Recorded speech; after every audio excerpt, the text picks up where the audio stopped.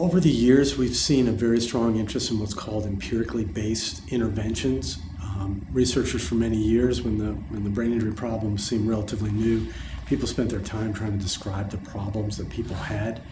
And so now, and especially because families and people with brain injury are asking for help, and we're listening very carefully, there's a much greater focus among researchers on developing interventions and evaluating their effectiveness.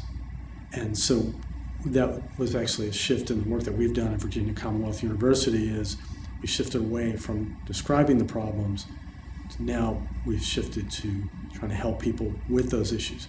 And we've developed programs to help people get back to work that have been very effective.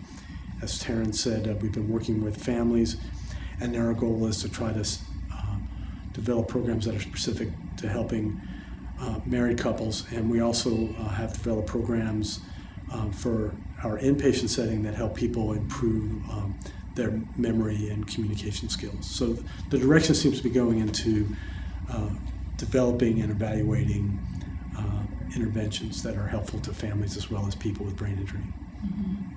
And I would just add to that the medical model, our traditional kind of rehabilitative medical model, in the past looked at the individual as being the one who had the injury and the person who needed the rehabilitation.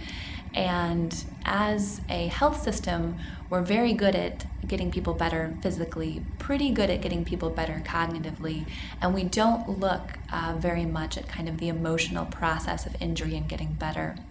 So I think one of the important directions that our field is moving is we've expanded that lens to look more carefully at the couple and the family and how the injury impacted those systems. And we're also very interested in helping people cope emotionally in addition to rehabilitating the cognitive and physical concerns related to the injury. We have an article coming out in the Archives of Physical Medicine and Rehabilitation, which looks at the emotional well-being of caregivers, and we found that about 1 in 5 had problems with depression, clinically significant problems with depression.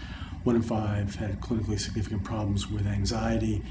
And I mentioned that we've spent a lot of time describing issues and concerns, and so now our focus will be to shift more to provide support for families, couples, caregivers, all very important. Additional research that I would mention is that we've sort of built a foundation for looking at couples' relationships by looking at marital stability. And what that means is we've done some analyses to see if after injury couples stay together or couples separate and divorce.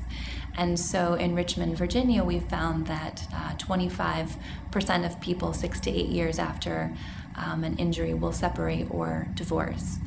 But the next step is we don't know why. We don't know why people make decisions to leave and decisions to stay. And for the people that choose to stay in that relationship, maybe it doesn't feel like a choice to them. Maybe it feels like a mandate, or they're making good on the for better or for worse promise.